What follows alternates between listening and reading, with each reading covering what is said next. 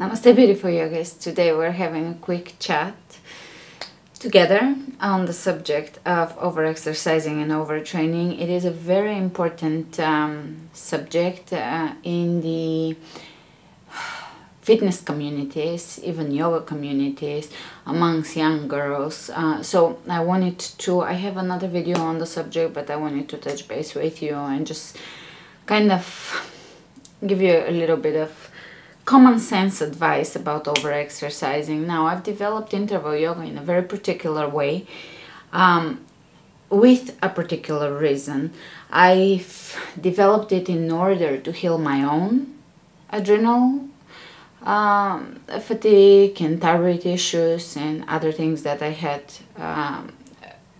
during that period of time due to mold exposure, and it worked beautifully.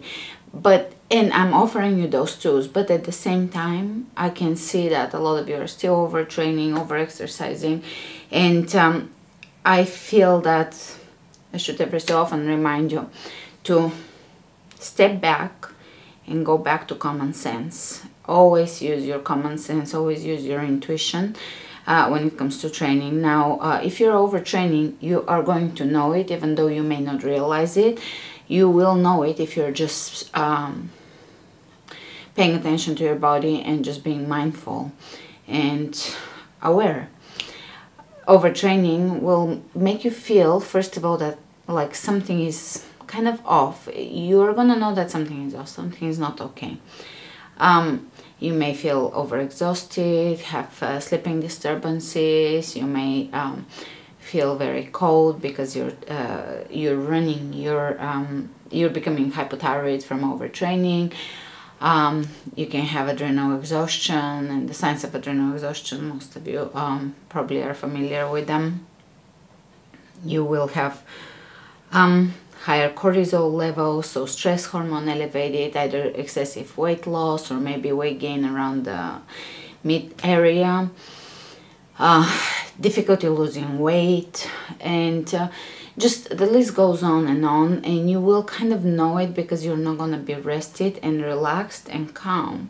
You are going to feel kind of anxious, stressed out, sleeping disturbances, kind of feeling off, basically not feeling that sense of well-being that we're all looking for. So the tools that I have offered you, I feel that they're perfect, but you can still overtrain yourself by your own choice. I feel that the best thing you can do in order to train properly, because not training at all is just as bad as overtraining, is to take the classes that I've given you and rotate them. Do a 40-minute interval yoga one day, do a slower vinyasa the next day, do interval training the next day that is just 10 minutes long. Then the next day do again 10-minute or 12 or 15-minute interval training, but don't give it your all.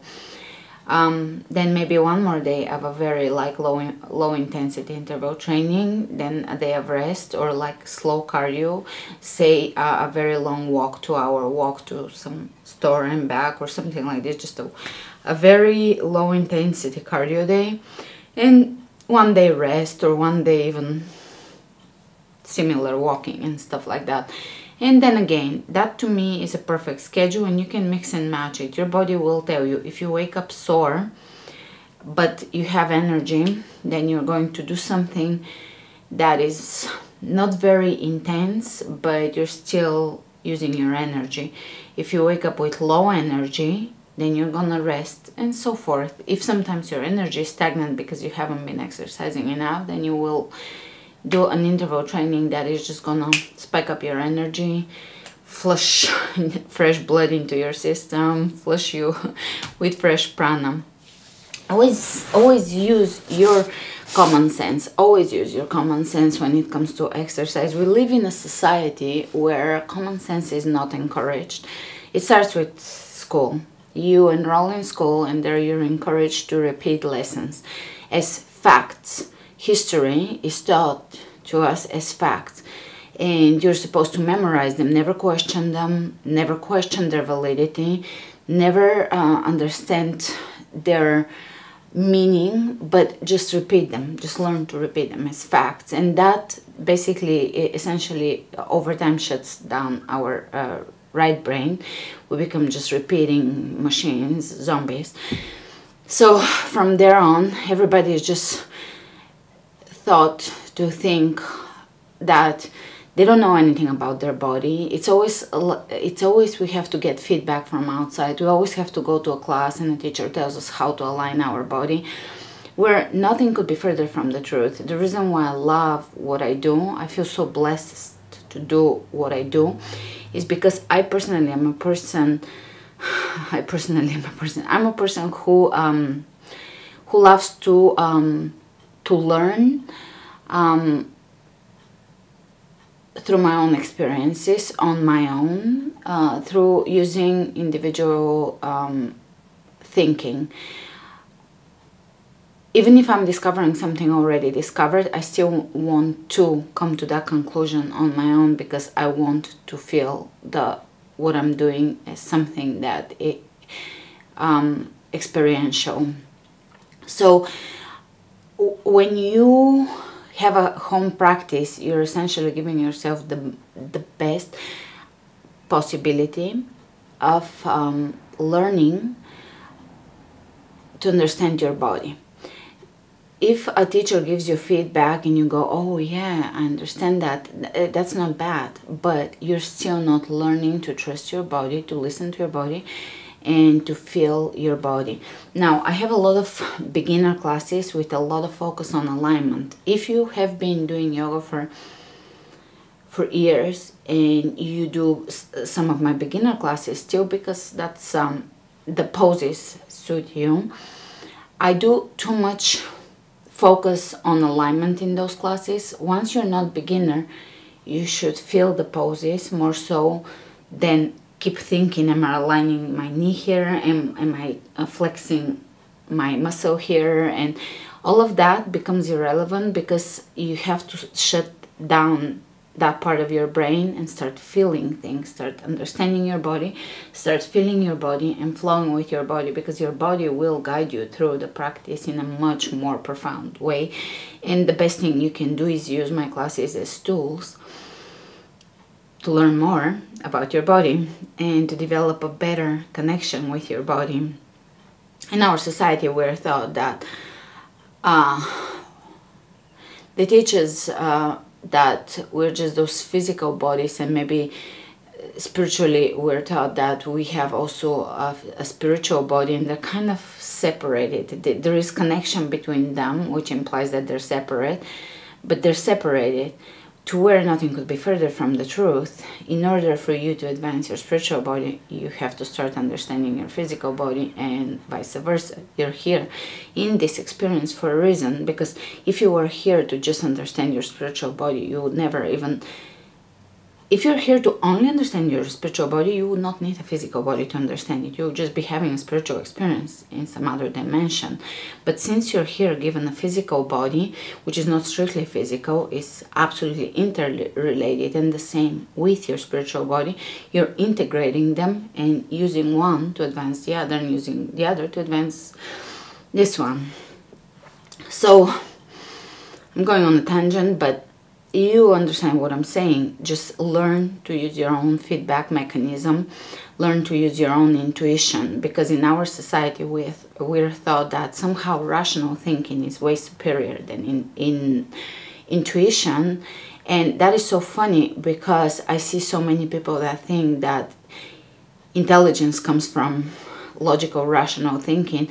That is just the first step. You still have to you have to have rational thinking, of course, but that is just your first step. If you don't have any idea about intuition, then you're not even starting on the path of true intelligence.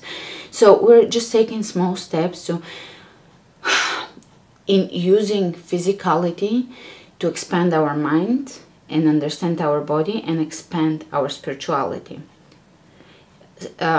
Maybe that's a new idea to some of you, but that is the fact. Now, as far as overtraining, there is a lot of girls, I would say most girls, that are into yoga, come to training, most young girls in general have been exposed to some level of anorexia, and I almost feel that that's kind of a setup by society. You're not alone. Most girls have struggled with those issues, because I feel that society is set up that way, where we grow up eating the wrong diet, then we grow up with the wrong images, then we grow up with the wrong connection to self, and from there it becomes such a mess that it has to break out in some way, because we grow up thinking either we are not special or we're super special and we're princesses, and that never will be proven true in real society, in real world.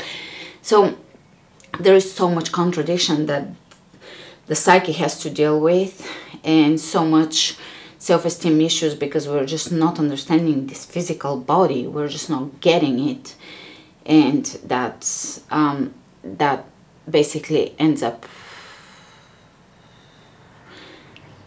manifesting itself in certain either physical disorder, eating disorder, some form of psychological behavior that is considered disordered behavior.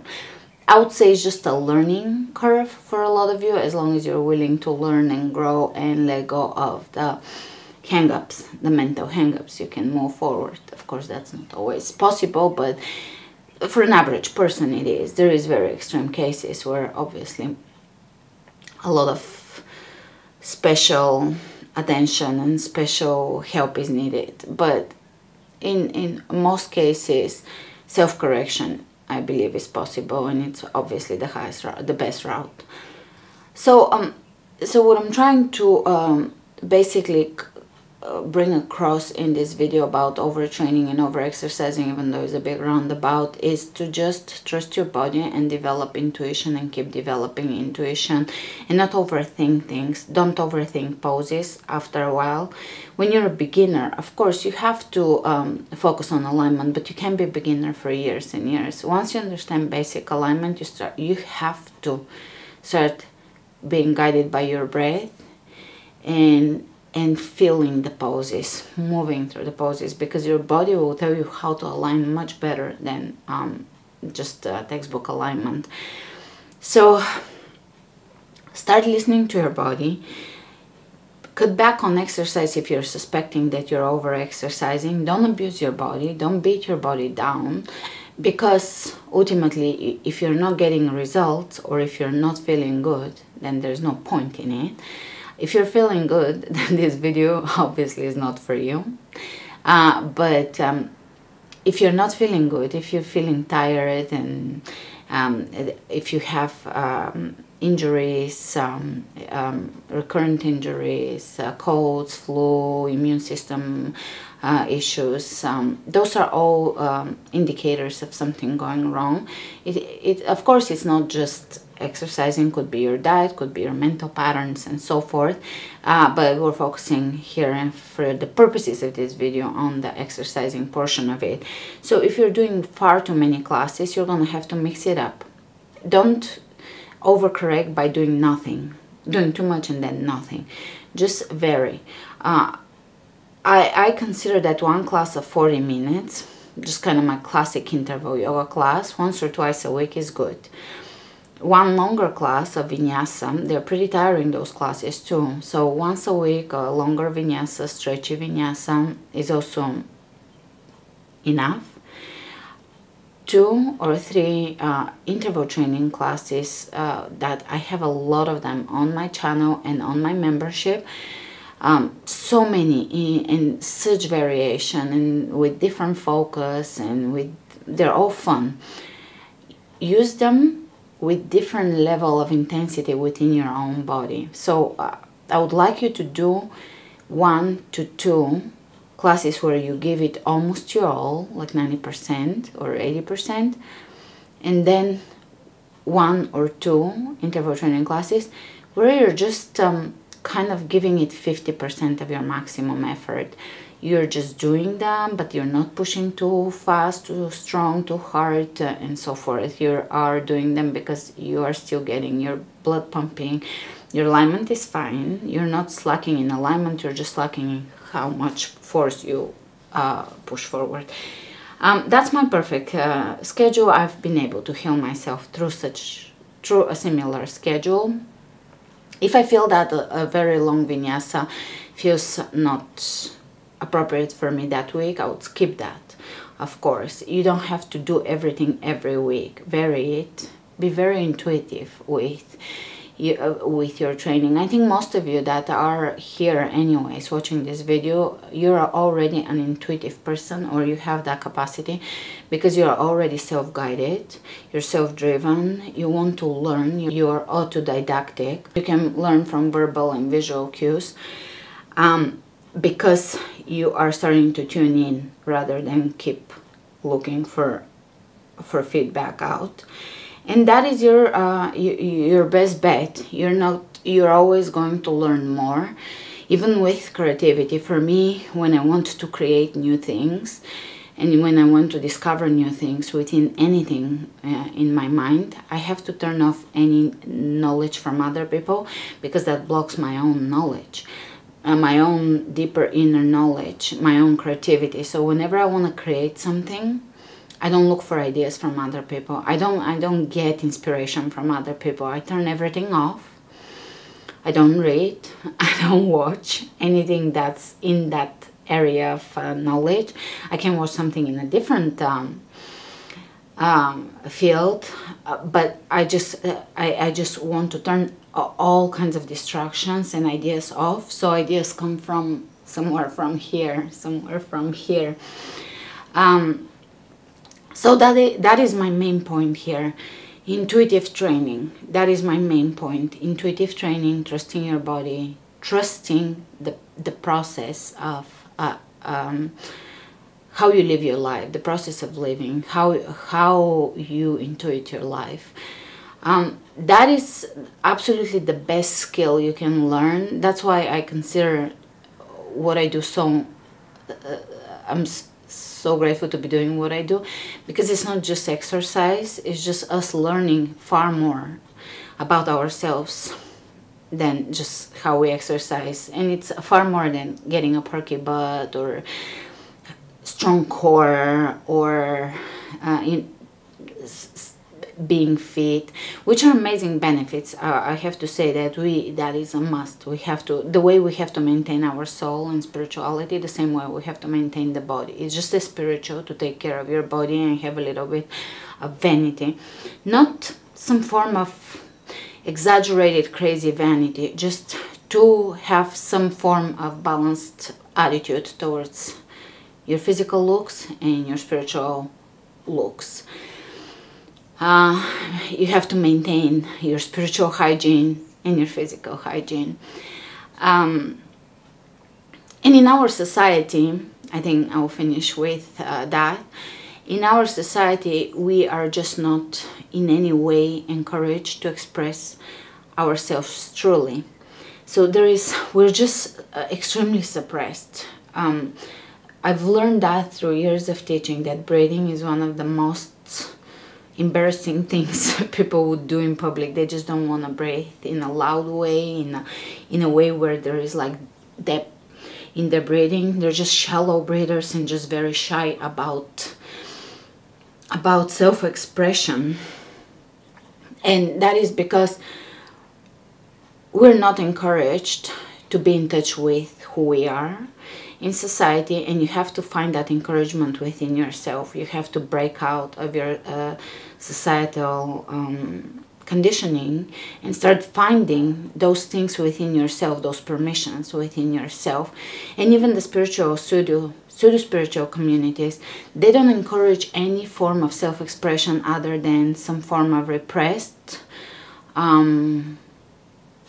peacefulness, of passive-aggressive peacefulness. That's what I see in a lot of the spiritual communities. People just do not feel authentic. They just feel very, you know, the common used word is fake, but they just use very repressed, and there is this just kind of passive-aggressive hippie peacefulness. Self-expression is discouraged. Anger is considered a bad emotion. Sadness is considered a bad emotion. You can be hitting pillows in some of those communities though, but there is some form of imbalance of how we are encouraged to express who we are, and there is so much restriction. There is so much restriction of how we are supposed to express ourselves. This is not appropriate, that's not appropriate, most things are not appropriate. You shouldn't express any straightforwardness, any anger, grief, aggression. All those are bad, so bad. You can't do that. So we're just repressing everything. We are only supposed to be mildly happy and polite, and that just creates such an inauthentic society and such inauthentic communication and such inauthentic expression of who we are that most of our emotions get just repressed. And yeah, we go to yoga to just within ourselves express it, but you have to give yourself the permission to understand that most emotions are there for a reason and you're okay moving through them. And I've given myself that permission that if people do not want to accept me with my emotions, we're just not on the same level of understanding life. If for someone, for example, if I'm going to be very straightforward and express myself in a very direct way in conflict, and to someone that's not spiritual, we're not talking the same language, because there is no way I'm gonna correct something that I express very authentically from my core. And if for some that's inappropriate, then we're not communicating on the same level of emotional awareness. So give yourself the permission to be authentic and not apologetic about things that maybe in society are not encouraged. Now, when I say anger, people don't understand that word very well. I don't mean ever in any situation being disrespectful towards any being. I'm meaning having appropriate reaction to things that are directed towards you. So this video is not just about over-exercising. It's really, I should title it something along the lines with developing your intuition and awareness and self-guided growth, something along those lines. But it is a chat video. I woke up early this morning, so here we have a chat video about over-exercising. I gave you a little bit of practical advice of how to line up your workouts. Definitely do not beat your body down. Definitely do not beat your body down. There is absolutely no reason to over-exercise. You will be pretty muscular, pretty lean, in pretty good shape, with very good cardiovascular capacity, with not that much a day. I do love movement though, so even if I exercise a little bit intensely, like say if right now my exercise is completely different, but even now I still vary it. I still add slow cardio or super slow cardio, such as walks and such, and I would do weighted squats and lunges or some yoga 20 minutes a day and so forth. I would just still be very active, but not overactive and not to the point of exertion and exhaustion.